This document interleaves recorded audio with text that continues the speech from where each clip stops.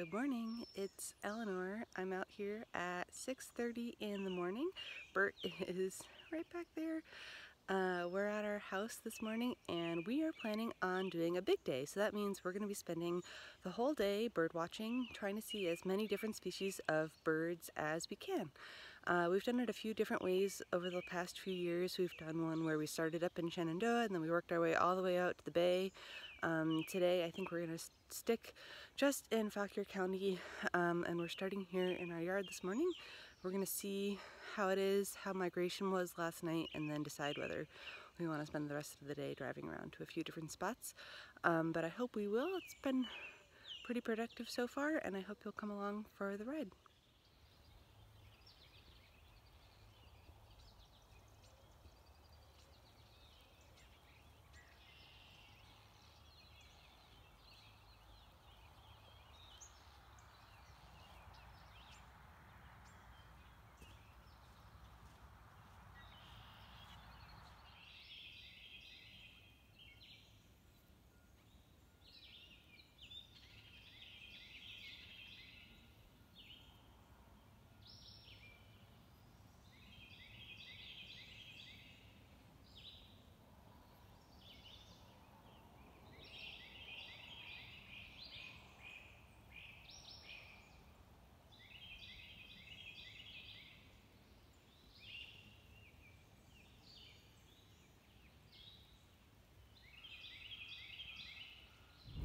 Alright, so we had a pretty good morning at our house. Bert just entered the list on eBird and we had 55 species, including 13 warblers.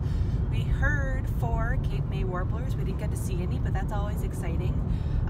So it seemed like it was a pretty good night last night. Either there were a lot of birds moving through or they got kind of stuck because of all the rain.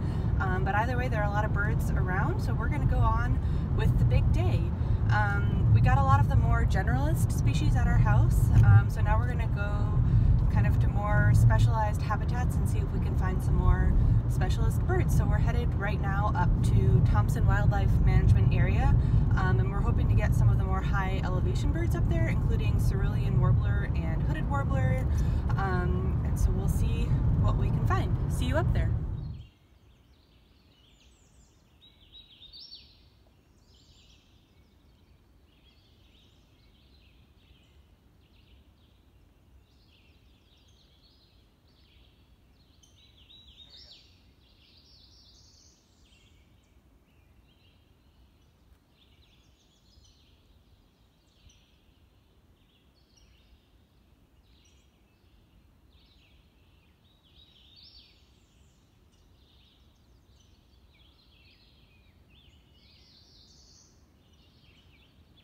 Well, we had a successful stop up in Thompson Wildlife Management Area. We added cerulean warbler. That's exciting. That's a pretty rare and quite declining species up there in the mountains.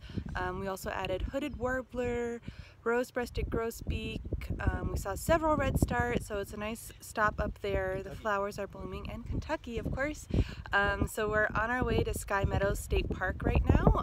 We're hoping for some more migrants there, but we were driving on Leeds Manor Road and we heard a bobolink, so we stopped to see if we could get that in the telescope. That's another really quickly declining grassland bird species. They do migrate through Clifton, so if you come to Clifton you might be able to see one in the next couple of weeks. It's a really gorgeous, kind of unique looking bird in the blackbird family, and we'll see if we can get a better look at it here. Well, we didn't get a great look at the bobolink, but that's the beauty of birding by ear. Even if the bird doesn't cooperate and you can't get a great look, you can still know it's there if you know the call.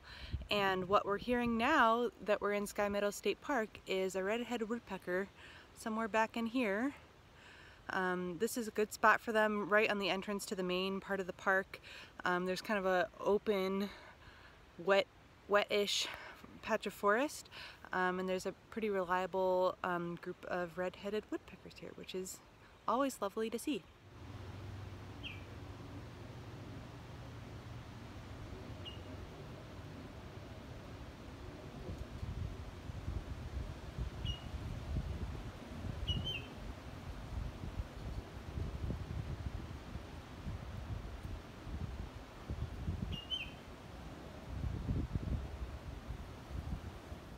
Any luck?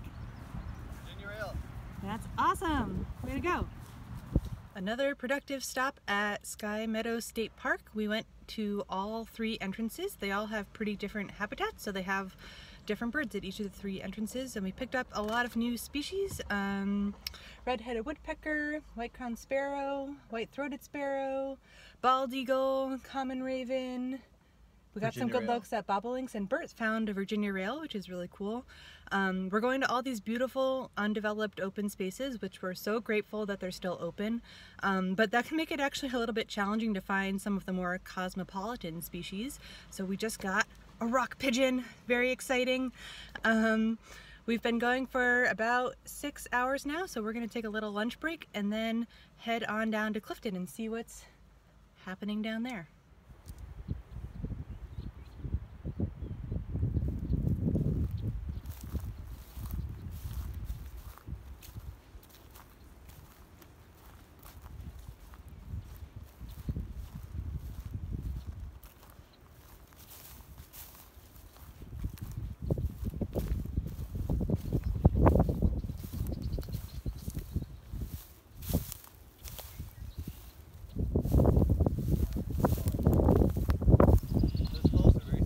What'd you hear? Solitary. I see it.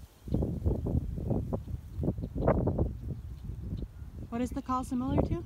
Spotted sandpiper. Spotted sandpiper. There's a solitary sandpiper out here in the pasture. We got some turkeys here at Clifton. Hooray! 3 turkeys. 4 turkeys.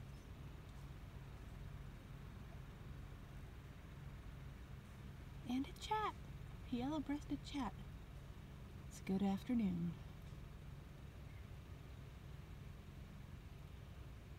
It's about 4:30, so we've been birding for about 10 hours now, and we are at our last stop. We're down in the southern part of the county at Phelps Wildlife Management Area. Bert's been keeping an eBird list, and I think we've seen about 105 species so far today, which is pretty cool. We've gotten up into the 100 teens in past years, so we're hoping for a few more species here, maybe getting up into those teens again. We might find yellow-throated warbler here. There are a couple common species that we haven't seen yet. We haven't seen a mallard, so we might get lucky and see one of those here, and we'll let you know what we find. Well, we got a little sideline from the birds. Bert found some Baptisia tinctoria here on the edge of the trail, which is a good sign. Cool plant. Alright, at the end of the day, we were too tired to do any more filming, so here we are a couple days later, and we're going to summarize what we found. Bert added up all of the birds that we saw, and we saw 108 species. Which is pretty amazing. Just in Fauquier County, 108 different species of bird. It's pretty cool. Without trying that hard. Yeah, all things being considered, it was a pretty civilized big day. We only woke up, started at 6:30, stopped before the owls. But so do you want to say maybe something about why you like doing big days, or what you enjoy about big days? Well, I think early May is my favorite time of year because of all the migratory birds. And so, yeah, it's just an opportunity to take advantage of the time of year and see as many species as we can in a day without, working too hard. And, if you don't get out in these just couple of special weeks in early May, you really don't have a chance to see most of these species in Virginia the rest of the year. So it's just a nice time of year to be outside all day.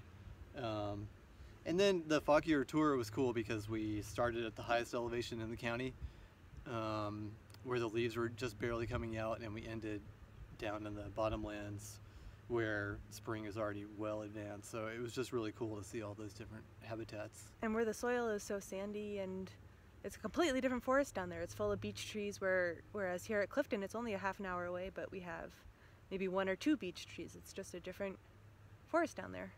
Yep, and they have summer tanagers and other birds that don't breed anywhere else in the county. Chuck-will's widows. We didn't get either of those, though. Yeah. What else? Anything else we missed?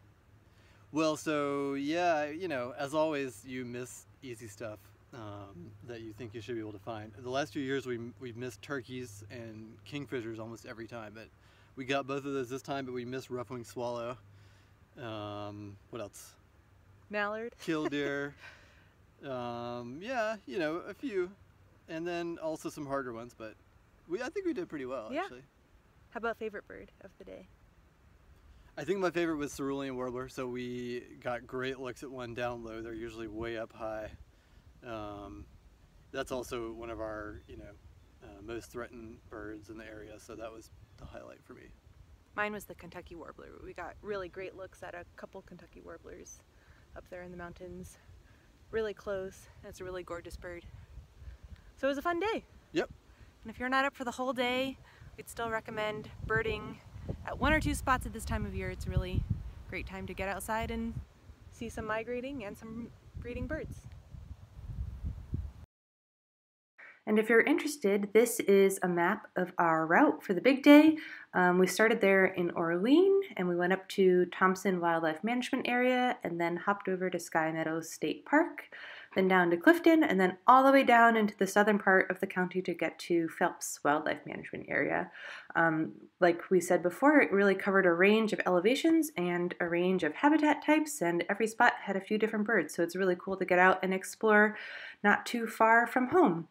If you want to try something similar, let us know. We'd be happy to give you tips about where to go, what to look for, and we'd love to know what you find out there.